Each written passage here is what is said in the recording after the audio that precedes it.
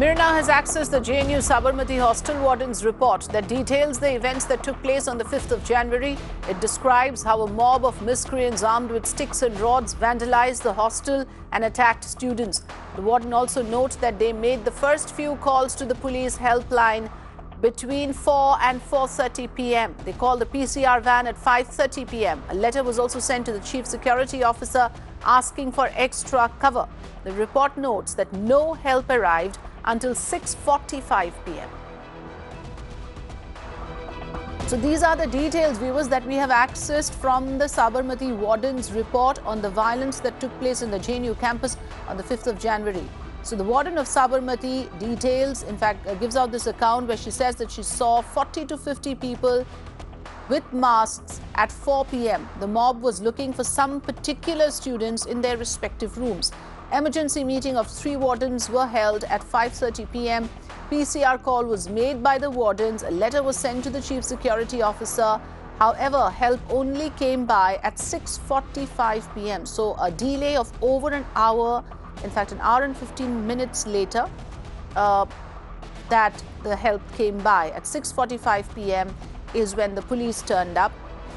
No extra security, however, showed up. A mob of 150 people entered the hostel around 7 p.m., beg your pardon, including the girls' wing.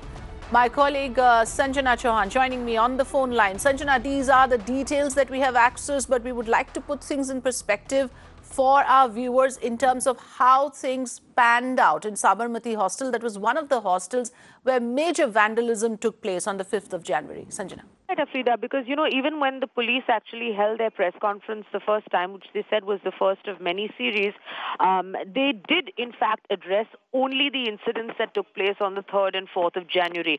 They did not address what happened at the Sabarmati hostel. Unfortunately, Sabarmati hostel that incident seems to be the major flashpoint, which is the bone of contention, which is why the campus violence was actually handed over to the crime branch. So this report that now has been accessed by Times Network is making some rather grave claims. For one is that the mob was coming and looking out for particular students in their respective rooms. So it goes to show that this was perhaps a targeted attack. Then, of course, the report goes on to talk about how there was an emergency meeting of the 3 wardens that was held at 5:30 p.m. And the first time that the wardens actually saw about 40 to 50 masked people was at 4 o'clock.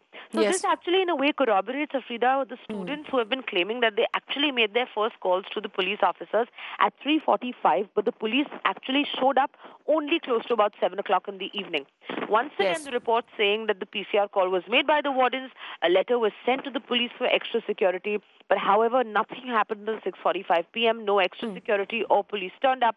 Once again, they said that about 7 o'clock in the evening, another 150 people entered the Sabarmati hostel, including the girls' wing, where they attacked many residents. Rooms were also vandalized. As we also spoke about a visually impaired student, his room was also attacked. So the warden this time now asking for an investigation as early as possible. So it remains to be seen now, Afrida, whether we hear anything from the Delhi police with regards to where the probe is currently, and more importantly, to contest any of these claims that are being made by the JNU students and these hostel wardens. Yes, because the fact of the matter is, as per the warden's account, twice the miscreants came. Once at 4 p.m. and then again at 7 p.m. After having alerted the police, the miscreants came in larger numbers. Now, all these things have come out for the first time. So we will have to wait and see what kind of response is given to these claims or these accounts made by the hostel wardens in Sabarmati hostel in JNU. Thanks, Sanjana.